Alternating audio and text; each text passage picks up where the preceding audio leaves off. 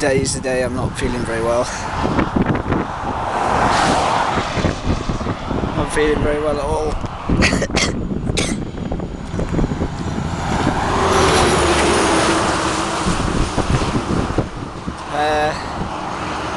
Since I got to Perth, it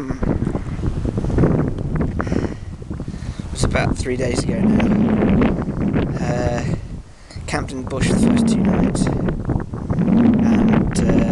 been waking up with a scratchy throat and dry, and just put it down to, I know, dust and not sleeping so much and what have you. So I had a few sort of late mornings getting up. It's quite hard to get up. So that put me behind a little bit, and then of course there's all the deal with the bike shop.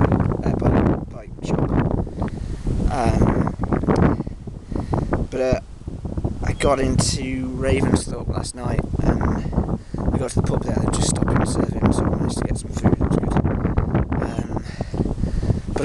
The throat's been getting worse, as you can hear, and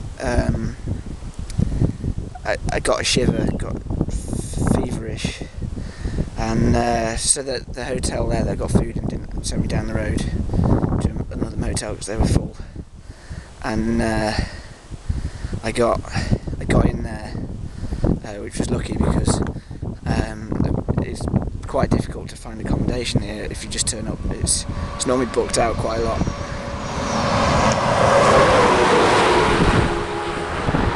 So yeah, got in there, and I slept for a good 8 hours. Some weird nightmares, really strange, kind of abstract, recurring, repeating, kind of traumatising dreams, and I didn't know what to do really. I didn't know whether to push on. It was 187k to Esperance, and it took me a good 2 hours to get out of bed. Just walking across the room to put shorts on, it was just shaking and chilly, and so I got myself together and got over it and finally got out,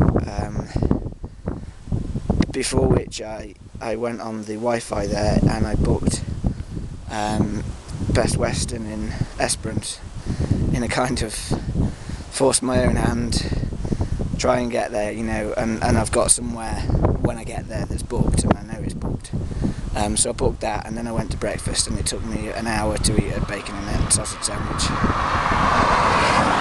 I was absolutely hanging. I was still kind of falling asleep. It was nasty. And the girl who served me breakfast got chatting about my trip and that, and how I wasn't feeling so good.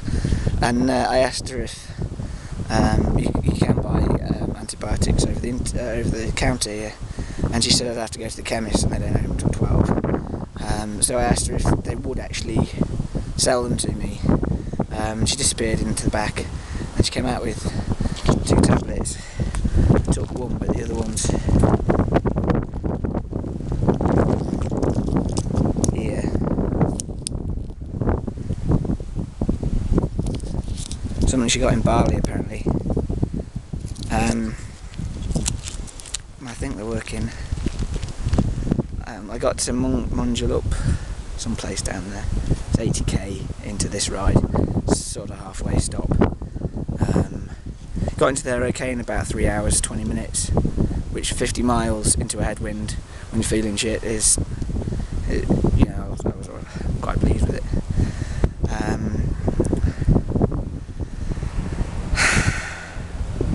And now I'm pushing on, so I've done another few k, and I've got 80k to go, and I don't know what time it is, but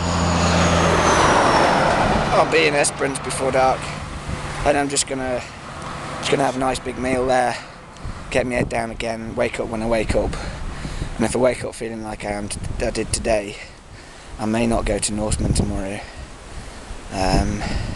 Although having said that, it might be a tailwind, so we'll see. But if I go into the Nullarbor and I need a doctor, he's going to be coming to me in an aeroplane, so I'll get in a lot of trouble for that. Alright, so I'll push on. Simplified my cockpit, by the way. Now I've just got these things on, got rid of that mobile phone jazz, and just a tyre under there. It's a lot nicer actually, a lot more clean.